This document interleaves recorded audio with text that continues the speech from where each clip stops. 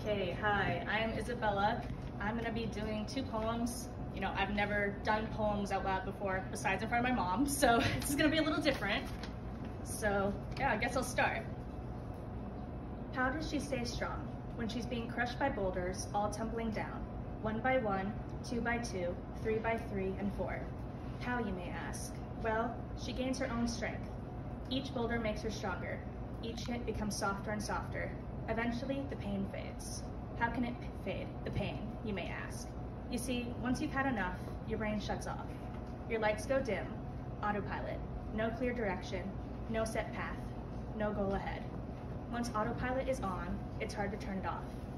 Only when turned off will she feel the pain once more, but in doing so, her weakness is revealed, her strength diminished, her pain heightened, her direction fogged by worries, her path covered by these boulders, her goals shattered by their hits, and then she breaks.